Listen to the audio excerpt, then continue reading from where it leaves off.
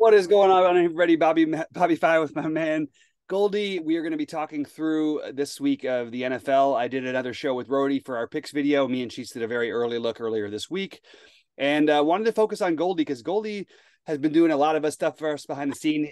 Basically, we have Goldy's projections up on SaberSim. You can check them out every day, and it's really an information aggregate. And I know we've talked about it before, but Goldy, if you want to just give a real quick explanation of it, and then we'll start talking about this week's slate.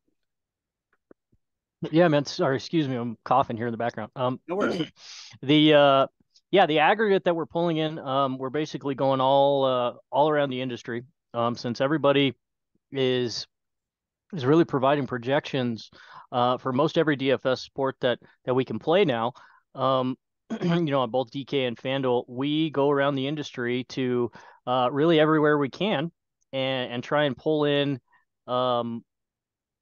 everything that everybody's saying, and then we basically take all of the projections and the ownership numbers and throw them into kind of a mishmash of our own, in our own little pot, right?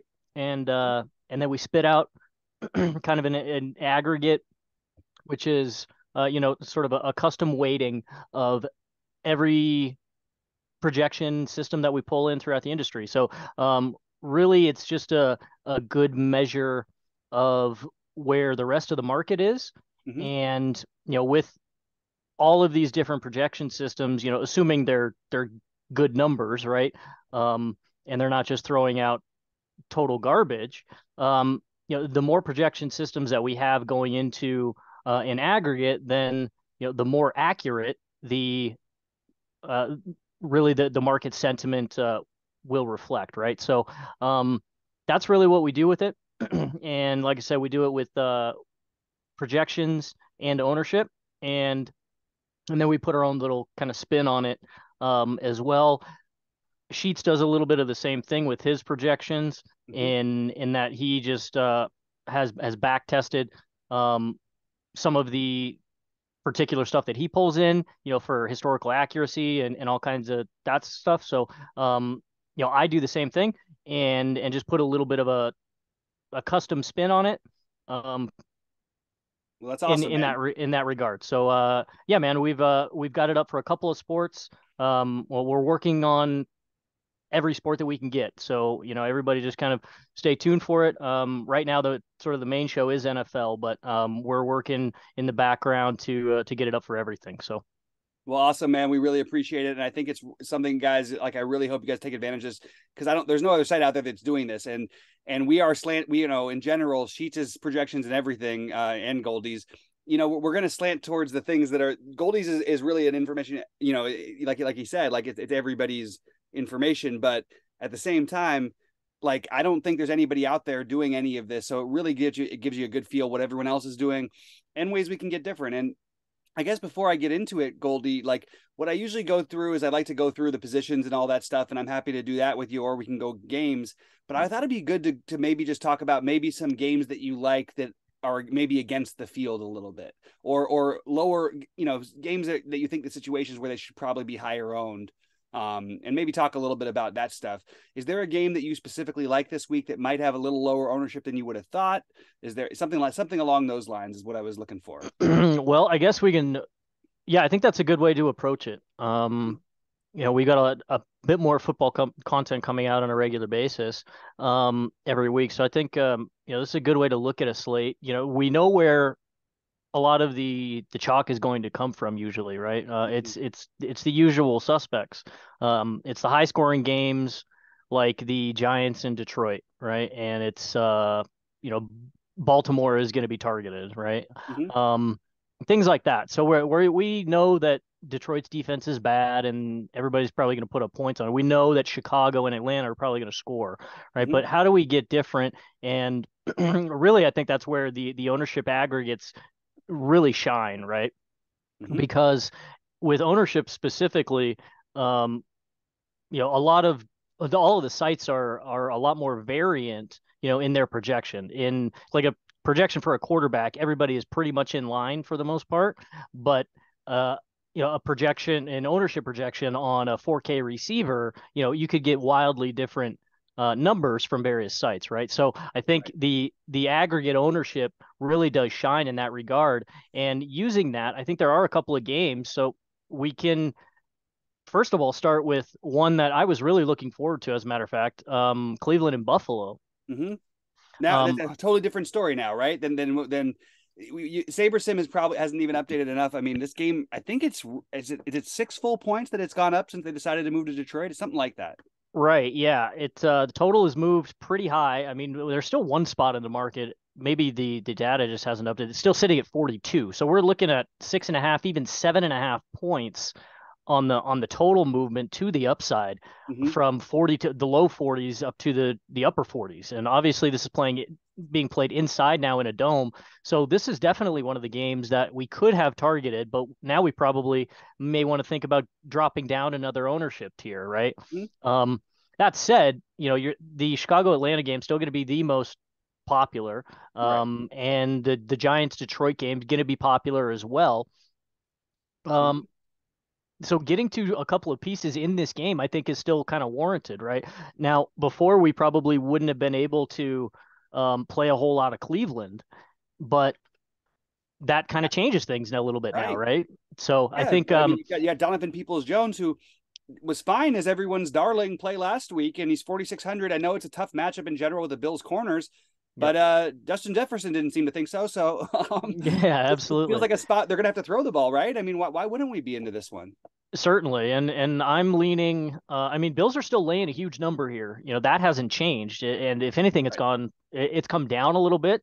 Mm-hmm. But the total is skyrocketed, so that really does suggest that Cleveland is also going to be able to score here. So I think getting to some Amari Cooper, whose price did drop this week, Mm-hmm. and his ownership has been cut at least in half. I mean, Yep. he came in a lot of spots at 12, 15% last week. So Yep. showing him right now, sub 3% from the last aggregate, that I ran earlier today, or right at 3%. I think that's a really good play. He's not. I kind of agree with you in that a lot of the industry hasn't fully adjusted to this yet. Yep. So in the next couple of days, we'll have a bit better data to come in. But I think something, getting to a little bit of the Cleveland passing game with DPJ and some Amari here is still pretty warranted. Mm-hmm. And in fact, one of the spots I was really looking forward to was playing a little bit of Nick Chubb in the snow. I thought that was really Yeah. kind of an Like no inverted ownership. sort of exactly an inverted sort of super contrarian spot that nobody is going to play because it's really Right. not a very good spot. Here, however, he's still going to be at low ownership, and honestly, I'm probably going to come off of that now. So I Mm-hmm. think we get a little bit, get some tastes of going both ways. Guys that we can get on in the passing game in particular, and maybe some guys that we could have played, like a Nick Chubb, or even some Kareem Hunt Mm-hmm. that are probably not, you know, as as contrarian as they may have been before. So, Yeah. um, I love what you're talking about here, and it's funny because yep, I wanted to touch on a couple of things that one thing is like I still think even if people do shift over, it's not going to be crazy. It is a no, really tough individual matchup for Cooper, and as good as as good of a receiver he is he's not Justin Jefferson who can go out there and basically go out and have a chance at getting 40 against anybody. definitely. But Peoples Jones, I will take secondary receivers in a must throw situation against a Buffalo team with a top rated, with top corners on, on Cooper. Um, so I want to throw that out there. I also everybody always wants to play including me. I always want Allen and Diggs, but Gabe Yep. Davis is the guy who wins all the money because he's always low owned. He has a massive ceiling. I would argue that I mean, you could say he has the highest ceiling, and because I think he has the highest fantasy scoring game ever for a receiver. He had what in that conference championship last year with the 5 touchdowns, right? Was it four? Yeah, whatever it was. Yeah. Yeah, 250 yards received, whatever it was. Hmm. Um, he's got a massive ceiling, and he's a guy who looks to be somewhat ignored this week. And this seems like a good spot. It's funny because you'd think that naturally this game will end up being more chalky, but I think that playing Davis is one way to get different. Playing Peoples Jones seems like it's a way to get different. And if Njoku plays, I actually have a little bit of interest in Njoku. If he doesn't, I'm open to Harrison Bryant, but mostly I like Dawson Knox as a way of getting different in your Bills stacks. What do you think about that as a way of getting off of some of the chalkier elements within a stack that you already kind of like?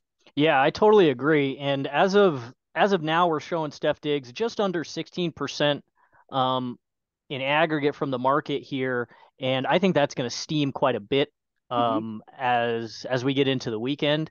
Like honestly, it took probably 4 hours before I even realized they moved the game. You know what I mean? So a Right. lot of the industry is probably still not aware that they've moved the game, right? So that number is going to steam. So I do really like getting to some Gabe Davis or even some Dawson Knox at 3,200, and both of them sub 5% ownership to differentiate your bill stacks. But don't also, Josh Allen's only coming in right now at about 6%. That's probably going to go up as well. Um, and the 8,500 is not easy to get to, but as of right now, he's projecting let me kind of quickly go to a full quarterback projection here. He's projecting, man, right in the top three with Lamar and Jalen Hurts, right? So they're all within, I mean, we've got them within a third of a point. So, um, don't forget about Josh Allen as well at 8,500. We know that he has not just upside in the passing game. In which Running. case both Dawson Knox and Gabe Davis can get there, but he has a lot of rushing upside as well. So we still got to keep an eye on his elbow and all that kind of stuff. But like he played last week, he was fine, right? So I think that's a very good way to get a little bit different with our initial ownership projections. Is just go to one of the best teams in football against one of the worst defenses in football. And just play the best guys. Like Mm-hmm. sounds pretty easy, but Yeah. oftentimes we overlook that. So I think this game is a good spot to get contrarian Mm-hmm. right off the board, and it's a very high total. It will steam a little bit, so we'll keep that in mind. But Yep. really good spot, I think. Totally with you on everything that you said. Basically, I mean, I really like that spot, and I agree that it's going to get much higher owned throughout the industry as the week goes on. So keep an eye out for Goldy's projections on Sunday morning. We'll 11 a.m. Eastern. Me and Rhodey and Cheats go live, but we're gonna get Goldy on more of those shows because he's got really good take on a lot of these numbers based things. And I wanted to touch on a couple other things that we talked about, the Chicago Atlanta being the more popular of the games. Yep. The cool thing about quarterbacks this week is basically the industry aggregate has nobody above 10% owned as a quarterback. Now, probably somebody ends up 12% in the higher buy-ins, like Justin Fields, maybe 15% as that would probably be the highest. But I think there are some ways we can maybe still justify a stack here. I mean, while we think everyone's going to this game, nobody's going to the receivers. You know what I mean? Like Yeah, you're 7%, right. 6%. Probably not going to go for Zacchaeus, but nobody's going to play Chase Claypool at 2% ownership there. They'll go to the tight ends in Pitts, and you're going to have to explain this one to me like I'm a 5-year-old. Cole Kmet, Yeah. basically none of these other 4K-ish receivers have put up a game like Cole Kmet's put up 2 times in a row. And by the way, two missed in the end zone on top of those. Mm-hmm. That could have been even a bigger game. Why wouldn't we think that maybe Fields is figuring something out with him, especially against an Atlanta defense that's one of the worst in the NFL at covering over the middle? So it feels like Kmet is getting way overlooked here. And I know one way of getting a really different with this stack is, what about if you're going to stack this, play Pitts and Kmet together? Yeah, that's an interesting way to play it, right? And it's certainly a way to get different. I think, in a lot of respects, a double tight end in game stacks is really just underutilized, just kind of in a general theory sense, right? So 100%. I think that's very playable. And Cole Kmet, you're exactly right. Now I do think there is a little bit of noise, right?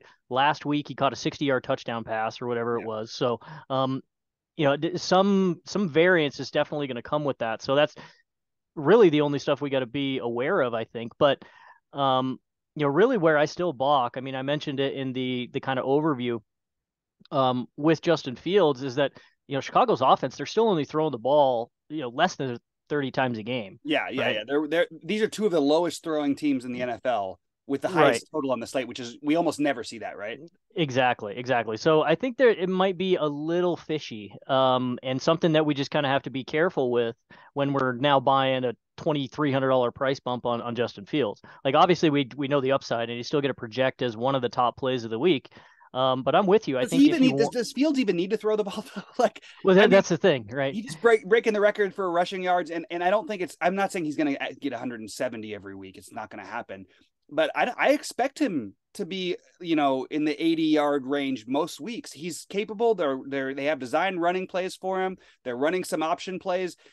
Don't you think that we should be expecting that those, that at least what 30% of the time he's getting to 100 yards rushing, or 20 some odd percent of the time? Yeah, absolutely. I mean, he certainly, now that they're kind of letting him loose and he's getting far more comfortable, um, I think we do have to start projecting him, like the days of $5,000, $5,500 Justin Fields are probably long gone for the rest of his career, I would guess. Forever. Like this is the kind of talent and optionality that he brings to the offense here. So I'm with you. We do have to start projecting him on a regular basis for a solid rushing load, and similar to the earlier days of Lamar Jackson, right? Mm-hmm. Yep. So I agree with you, and um, you know, the only reason that I still balk is that there are a couple of other quarterbacks, like a Jalen Hurts, like a Lamar, even Josh Allen, right, that are up in this upper price tier. Um, that we also have to, make decisions on every single week. So I think he's just kind of in that category now Right. where we don't do, we can, he's not just an auto play at sub 5,000 or sub 6,000, right? Right. And that means, to your point earlier, that we do have to start looking for other ways to kind of get different when we do play him. So I think getting to a little bit of the passing game, it is unfortunate. We just need them to throw the ball more, and Right. that's really why I prefer the other guys, right? Mm-hmm. Because they're throwing the ball 45 times, Mm-hmm. and Fields may have 20 attempts. You know what I mean? So Right. it's there's a lot of opportunity cost. That Well, I mean, said, just for we what do. it's worth, Fields has won the Millionaire now 2 weeks in a row and every Yep. other tournament, Yep. and he's done it. In some cases, they had him naked with nobody. In some cases, they had him with Komet. Yep. The people were winning all the 250K. My buddy who won the 250K last week for the Wildcat, not buddy. We're DFS friends, whatever. But he's a good dude, a Shrek. Shout out to him. But he basically did the game stacks everywhere else and then just played Fields as his quarterback, basically as if the way you would treat just a random running back play. And I think that makes a lot of sense. But I also think that like playing some of the passing game because no one's playing any of the receivers. Like if everyone was on Mooney, that'd be one thing. Yep. But because they're so low owned, you really don't need all that much to get there at 5,400. And what if the game script goes Atlanta goes up by 2 scores? You're gonna see a lot. You're gonna see Fields dropping back more than you're used to seeing, wouldn't you? Yeah, absolutely. It's not unheard of that he'll throw the ball 35 times necessarily, Right. right? I think last week he did throw it 28 times or whatever. Mm-hmm. And with the rushing upside, that's usually plenty. It's just there's just a lot more opportunity cost when we're going up against these other guys, right? So Right. he's absolutely playable with all of these guys. And I really do like some Darnell Mooney at whatever we have him 6% here.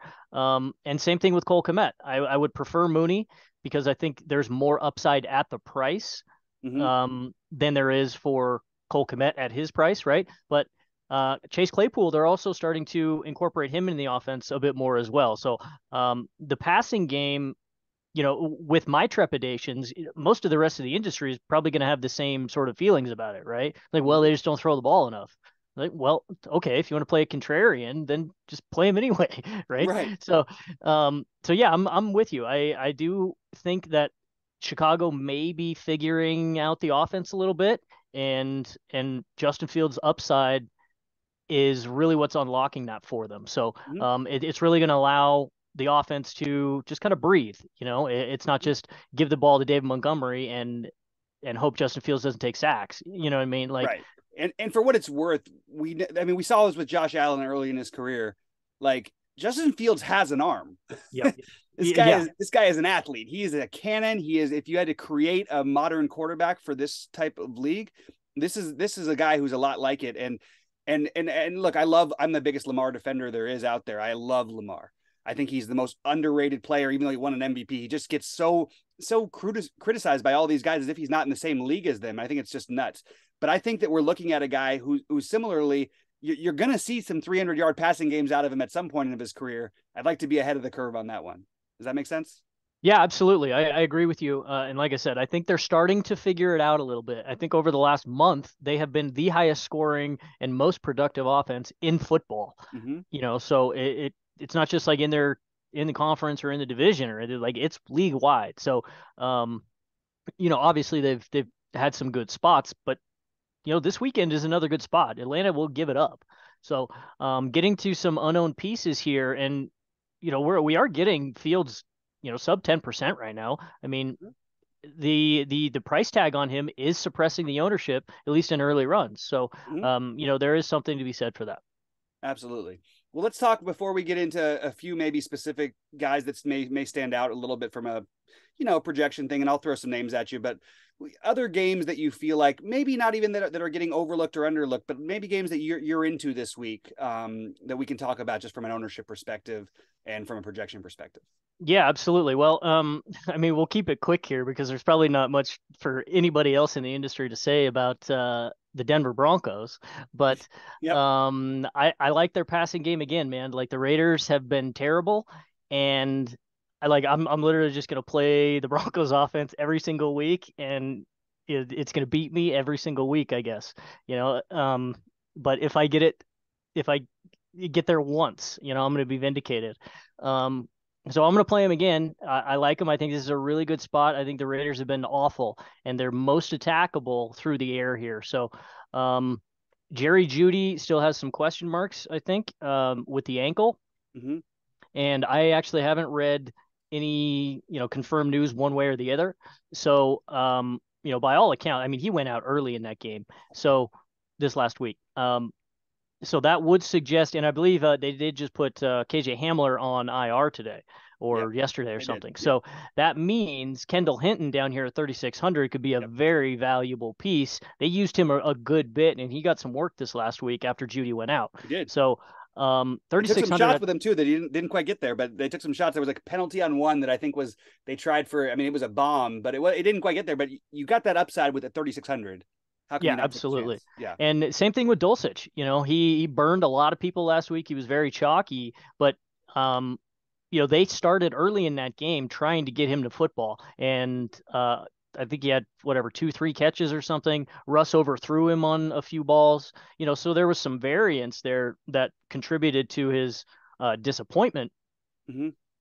But at 3,800, I mean, still a perfectly playable price again, and he's going to be, especially with Jeudy out, one of the main focal points of this passing game. So obviously we can still get to Courtland Sutton. He got a price bump, which I'm not really stoked about, but like his ownership's only coming in about 10% as well. So Russ at 58, I think is perfectly playable here also. And I think it's a pretty easy kind of game stack to make.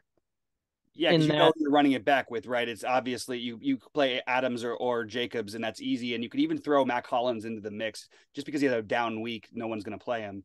I think 100%. You've got options here. Yeah, 100%. There's a bunch of different ways you can stack it. And really, we're not seeing all that much ownership like Dulcich might steam or whatever. Cortland Sutton might steam to 12%, but is 12% really a lot of ownership? Yeah, I don't think so. No. So same thing on the other side with Vegas. Josh Jacobs, he's going to be the most popular, and we're showing him about 16-17% right now. I'll pass. Yeah, I mean, I think that's a little bit high, but he is a piece if you're running it back with super, unpopular plays on the other side. I think that's perfectly playable. And of course, you can play Devontae literally every single week against absolutely everybody. It doesn't matter. So it really doesn't matter. Yeah, I mean, this is one of the games that I think you can target for some low ownership. I mean, overall, as kind of projections are starting to flesh out here, it does look like things are going to be kind of spread. So, I think there's some good ways, in addition to the couple of games that we've already talked about, to continue to get different, but with some very high-powered offenses. And quickly, I'll just mention like Dallas against Minnesota's pass defense. That's a really good spot. Yep. I think you can get to. I think you can get to some Michael Gallup. I think you can play CD again, who exploded last week, and I think you can also play some Noah Brown. I ran some sort of shell teams earlier today, and I got kind of an embarrassing amount of Noah Brown. So he's going to pop a little bit, and I don't think that's something you need to like totally shy away from, right? So I think there's some hidden pieces in a lot of these really powerful offenses that we can get to in some other games. And lastly, I think the Cincinnati pass game, right? It's kind of getting ignored from a lot of the industry because Jamar Chase is out, right? Well, it's just all the Now ownership you're is just, speaking my language. I've been on 4 football shows this week, and this is the game I can't get off my mind. yeah, I mean, this is an excellent spot. Pittsburgh's terrible, you know. Now, Yep. we do have to kind of be aware that Minka Fitzpatrick did practice in full Yep. today, but Yeah, I like, know. I let's didn't not like kid that. each other. He had an appendectomy literally last Saturday. I Okay, so know. I'm are like, shocked. are we really going to play an NFL game a I week don't know after what they're having doing letting him play. a major surgery? Like, you know, so we got to keep an eye on that, and that does make a significant difference to Pittsburgh's defense, right? But um, you know, Cincinnati's passing game still has more advantages than, you know, they got more guys than Minka Fitzpatrick can cover himself, right? So Yep. I think now that Jamar Chase is out, we saw what the workload that Joe Mixon got, right? If he's rolling, they're just going to feed him the football. Hmm. So at 7,400, at 16% ownership as of right now, I think the ownership number is quite low. And I think, you know, in my shell teams, as I alluded to earlier, I got nearly double that. So Hmm. just in, you know, just run vanilla projections and see what pops out. I got twice that. So a lot of Cincinnati is going to be popping as well. And I think both T. Higgins and Tyler Boyd, perhaps at, you know, slightly elevated price tags for Right. their They are. production, you know, thus far this season. But 6,500 Tyler Boyd as the full number two when he's likely to get, um, you know, 8 targets in this game at least. There's absolute upside that is not priced in there. So I think getting to both of those guys is perfectly warranted, and playing Burrow as well. You're only going to get him at about 5% right now. So you know, some really attackable, high-powered offenses that, you know, due to injuries or whatever, perhaps might be getting overlooked as we sort of have you know, the new shiny toy dangled in front of our eyes in like a Justin Fields or whatever. So Right. don't forget about all of these other really high powered offenses that can still put up a lot of points, Yeah. because And I think teams like Philly, for example, could very well come out and just like blow the doors off this week. right. And one of the things I love about Pittsburgh and the way that I've used them effectively as their offense has become terrible, um, the PPR side of it is just Yeah. massive still. Yeah. Deontay Johnson, it would be your PPR guy. We know Pickens is super talented, so he's your home run guy on the run back. And then Najee Harris at 5,500. I know he didn't quite get there last week. He had the 3 goal line carries that he didn't get in, and then they snaked 2 from him with Oh, that was Pickens. frustrating. And Yeah. then Harris ended up with 99 yards rushing, so he didn't get the bonus, you know. Yeah. Yeah. But 5,500 for the workload and the time on the field is something I'm open to, but I'm also worried about his health a little bit. However, if Minka Fitzpatrick's going to play, I'm going to assume that he's going to play too. Yep. You know, they're a tough team in general. They play through a lot. They just don't have a lot of talent. But I think that the run backs in this game are really interesting as well. You play one of Pickens and Najee, or you play one of Pickens and Harris. Maybe you don't even need to go that far. Just play one of those three, and I think you're in okay shape. And I'm going to give the Millionaire Maker really, really weird play at this current moment. Look, since both these teams love to run 3 wide receiver sets for obvious reason for the Bengals. When they have Chase out there, they have hit Chase Higgins Boyd. How could you not love that? But Trenton Irwin is my Okay. super sneaky guy. Okay. And look, this is 150. You're playing 150. You throw him into a couple lineups out of the 150. You know what I mean? I'm not saying I'm going to play. I don't even know if he'll make a lineup of mine, but I want to get a little bit creative and utilize the fact that I think this team will keep trying to play their offense the way their Yep. offense runs. And if it works with Mixon, they'll keep running through Mixon. If it works with Higgins, they'll keep feeding him the ball. If they start doubling him, it'll be all Boyd or Irwin or Taylor. I just can't figure out which one between Irwin and Taylor. I know they sound ridiculous, and maybe it's because I'm in showdown mode because it's Thursday. But Yeah. these guys did cross for me as unowned, and it's interesting because even your ownership has Trenton Irwin at 2.5%. Probably somebody else is talking about him at least. You know what I mean? Yeah, like he's on somebody's radar as well. So Right. the flat min for a receiver here. So, Mm-hmm. if you're playing a bunch of Cincinnati teams, which I think can be warranted, you could just throw these guys in 20 max for sure. They're absolutely playable. I think this Cincinnati offense is playable in single entry and three max teams. They are that strong. And obviously we saw what they can do when they just give the ball to one guy and they just start rolling.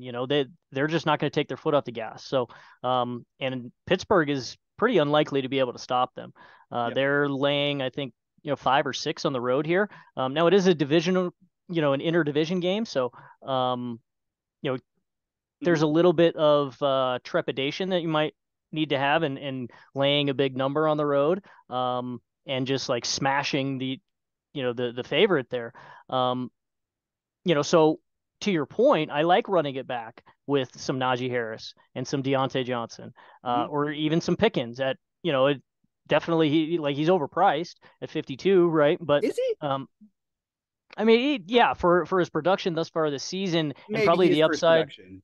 I, Yeah. I I think he's a little overpriced. But it's not like egregious. He's not $800 overpriced I mean, necessarily, they're right? giving him goal line carries right now. I just feel like Sure. there's something to this Pickens that they're really into. Obviously, they got rid of Claypool, and I know they love Pickens. I hear what you're saying, but Yep. I just think maybe he's a little bit I don't know if underrated from a DFS perspective because of his production, DFS wise. But one of these, we've seen this happen with Cincinnati before, though. Last year, what did they win? They were on like 4 millionaire maker things because they gave up, not only because they scored points, because they gave up a ton of points to teams like the Browns who couldn't score at the time. You know what I mean? And it Yep. wasn't Nick Chubb running the ball; it was Baker Mayfield throwing for 500 yards. Like weird stuff always seems to happen in these Cincinnati games. I just want to be a part of it. Yeah, I'm with you. I think there could be a little bit of, like sneaky points from Pittsburgh here. That's why I kind of mentioned that Mm-hmm. we got to be careful sometimes just smashing a big road favorite in a division game, because these teams know each other, even though there's some new faces. But overall, these teams play twice a year. So I Yeah, don't think, the first one is going to make no one want to play this game, but it was the first game of the season. That yeah, really bizarre 20-20. It was the weirdest game I've ever seen yeah, in my life. exactly. And, to your point, I mean, Cincinnati is, they have a pretty good defense. Um, they're in the top, call it third in both passing defense and rushing defense. Favorable Um, schedule. Yeah. yeah, absolutely. So we got to take strength of schedule into account there. But from their defense, they're not actually providing all that much value in terms of expected points added. I know we're kind of getting into the Yeah. advanced metrics weeds here a little bit, but um, they are susceptible despite what some of the surface numbers may suggest. So that said, to your point, I'm going to play, like I played a boatload of Najee last week. I'm going to play him again. And at 5,500, I think the price for the volume is just too low. So Mhm.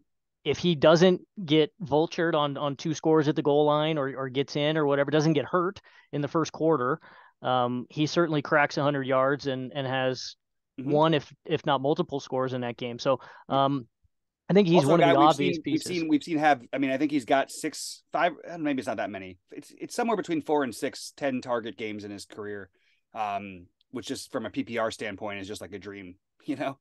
Yeah, exactly. They will use him a little bit out of the passing game or out of the backfield in the passing game. And if they are trailing like I expect them to be, um, a pass catching back with a lot of rushing upside is, it is a pretty good value piece, Mhm. at a really good price. So I think it's, Mhm. another unpopular spot, or perhaps a little ignored spot that you can get to in the afternoon games. Yeah, and by the way, For sure. ignore the thing for all you guys watching. Ignore the time on this. It's a 125 game. I don't know why Saber Sim still has it at 520. I know that was the original slated time because it's a rivalry game kind of a thing, but they got bumped, Yep. so it's a 125 game. All right, let's just before we get out of here. Is there any other plays that maybe stood out to you from I know there's other games we could talk about, and I think this week has more. I mean, Detroit and New York, the Baltimore offense, I think is going to have some ownership. We talked about Atlanta, Chicago. I mean, I think that there's a an argument for, probably Higbee is the answer, but like the Rams without Cup, it's kind of weird to lose like the highest usage receiver, the highest usage part of your offense by a landslide, a guy who's responsible for more than half of your offense. Yep. And then nobody's going to get played in that game. So that's something that kind of stood out to me. Philadelphia Indy is a kind of an interesting game. And we talked about sort of little bits of the other ones, but is there any sort of plays and things that you sort of thought would be projected a little bit higher, things you thought might be more owned, things that you like especially, and you don't care that the ownership is high? What sort of stands out to you this week, sort of as a from a whole? I know that's kind of a hard question, but anything that you sort of like this week, whether it's you're willing to eat the chalk or you're willing to fade the chalk, or you're willing to take a shot on guys who are just being way under projected.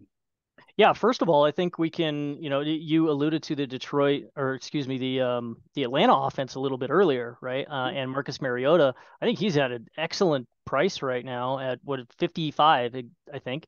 And I think this is, if we're expecting Chicago to score, and well, their defense has been awful all season, like part of the reason that they have had to score and that their offense has been able to put up so many points because their defense can't stop anybody, so let's not forget that Atlanta can score a little bit here too. So I think getting to kind of an ignored Marcus Mariota at a really good price here is, something we could probably take a look at. So, in some other kind of custom metrics that I have, he's also popping to the top of the quarterback board. So, in a high total game, they're expected to score and they're laying points here. So I think this is warranted to get to this offense. I like Cordarrelle Patterson. He's unowned. I play him all the time. He's just got a boatload of upside. And in the passing game, I think you're exactly right. Pitts is going to garner most of the ownership in this spot. But I think we can kind of pivot off of that a little bit because, well, Pitts has been kind of perpetually disappointing literally every single week this year. So if you want to just say to hell with it and jump off that train, just go play Drake London instead. He's still getting a lot of the work and he's at 5,100, 700 more expensive than Kyle Pitts. And you're going to get probably half the ownership on him, So, and if we're expecting a lot of points, well, he's the number one wide receiver. Why wouldn't it go to him? So I think that's a good way to look at it. I love everything you're saying. And here's my big question marks for this game. What do I believe happens? So Atlanta coming off of an important road loss, at Carolina. And they'll have 10 days. So they were very adamant in the previous game. The previous game against Carolina, they ran the ball 40 times, and they were splitting carries between Huntley, Patterson, and Algier. And they basically ran split carries until certain moments popped up in the last game. Is losing enough going to make them realize that maybe we should stick with put our best foot forward? And the problem is, while I like Patterson, they really like these guys. Just from all accounts. And I kind of like these guys too. They run the ball so much, they throw the ball less than any team. And that's what scares me because I love the London and Pitts combo, which would make it natural. You'd want to play Mariota, especially a quarterback with a little bit of rushing upside himself.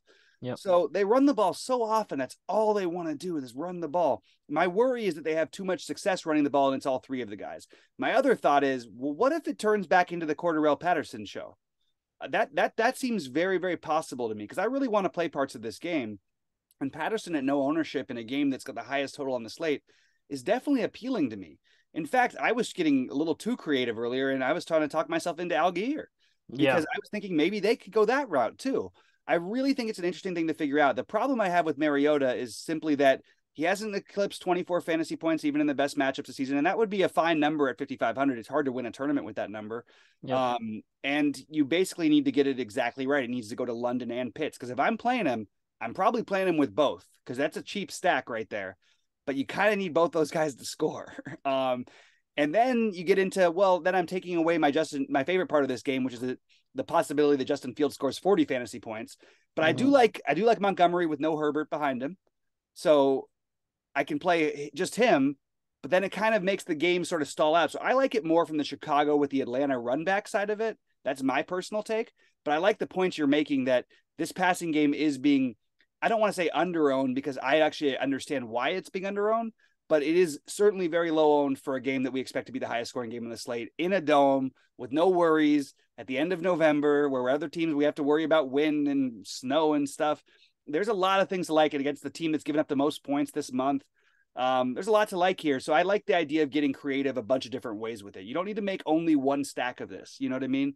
You can make all these different kinds. Take the Cordarrelle Patterson shots. Take the shots where you do have the Mariota with London and Pitts. You know what I mean? But mostly for me, I'm going to side on the Chicago side.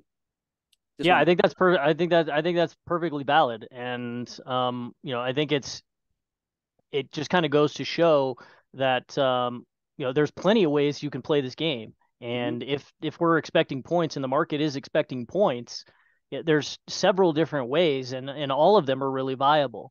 You can even play backup running backs. They are splitting and giving Algier some work, right? So it's not totally unheard of that if you hit this game really hard with 30 teams or something like that, that you get a little bit of the backup running back especially if you have outsized exposure to Cordarrelle Patterson, right? So I think that's perfectly fine. And really nobody in this game outside of Fields is going to come in, at like more than 10%, like right.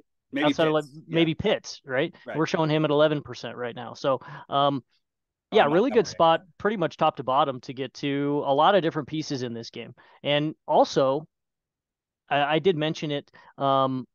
We haven't really talked about any defenses that we like. I don't think playing the Falcons defense is the worst thing in the world here.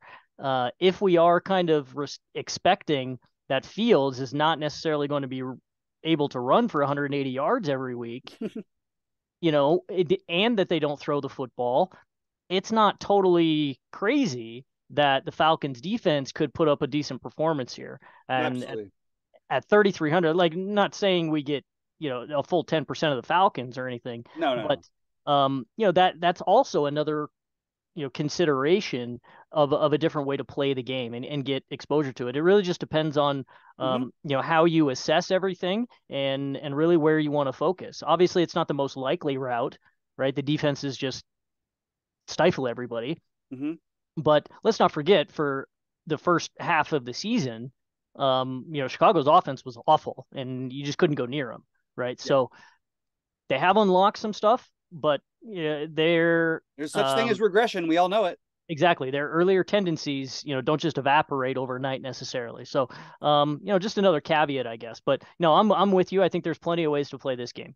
I guess to your question earlier, one more, I guess maybe a couple of guys that I'm pretty high on that maybe are seeing some ownership. I would say Saquon would probably be number one. He's going to be popular for sure. So let me just throw that out to you for tournaments real quick. This is my counter to Saquon being a good play. Okay. So 8,900, so this week, if you're playing Saquon, to me, you're not using a running back in the flex, or you have 3 really cheap receivers that you love, because you're talking about a guy who he's been awesome all year, still hasn't eclipsed 30 fantasy points, does have the nut matchup. You know what I mean? He's got everything going for him. Going to be popular. 8,900 versus Justin Jefferson at 91. Even though I actually like Saquon to outscore Jefferson more often, I would rather have the 40 fantasy points when my guy goes off than the sub 30 games. Does that make sense? And also, absolutely. Jones snakes touchdowns away from him. So absolutely. He's got 5 this year, and Jones had 3 going into the last game. That's what was going into the last game. I don't know what it is right now. But anyway, sorry, go ahead. No, you're exactly right. And I think that's perfectly valid and a really good illustration as to how and why we can fade guys at expensive price tags. Right. Just it's sort of a general roster construction and game theory sort of sense, right? That, like, there are guys with higher, realized upside than Saquon has shown this season, right? He still hasn't popped for a 45-point game or whatever, and we know that Joe Mixon has, and we know that Justin Jefferson has, and so that's a very valid concern. CeeDee Lamb just put up 40 last week. Exactly, and he's what, $2K cheaper. Twice, 100%. So it's a very valid concern that we need to be aware of when we're considering rostering guys at these super expensive price tags. And the way I would actually play Saquon or prefer to play Saquon was, to your point, play him with Daniel Jones and Ooh, capture a little bit of that ooh. rushing upside, pretty much the entire rushing offense Oh, that's from these interesting. guys. Because like last week, for example, in a really, really good matchup, they gave him 35 carries and one Hmm. target out of the backfield. Like that's Derrick Henry type of workload. Right. And we haven't seen this from Saquon literally since he's been in the league, because he got hurt. Right. Yeah. So And even when he wasn't, they were very worried about him because he was too herky jerky and he was the kind of guy who was going to get injured, which he actually ended up getting injured. So they were right, but they weren't letting him have those. I don't think he had 30 carries ever that I've knew of. right. So this is like they trust him now, and really he like who is Dimes throwing the football to? Like there's no OBJ there anymore, Well, or anything like that. You know what I mean? Like, yeah, and I'm we glad you obviously have Wandale, but like these guys don't have the explosive upside that some of the other passing offenses really do. So they want to run all of the offense, or as much as they can, through Saquon. So I think playing like a Daniel Jones, who is projecting very, very well here across the I am playing industry. Daniel Jones a little bit. Yeah. Yeah, he play him with Wandale, play him with Darius Slayton, do whatever, but also play him with Saquon, because you're capturing pretty much all of the offense, because And they're not going to use the tight end, right? So it's going to be yep.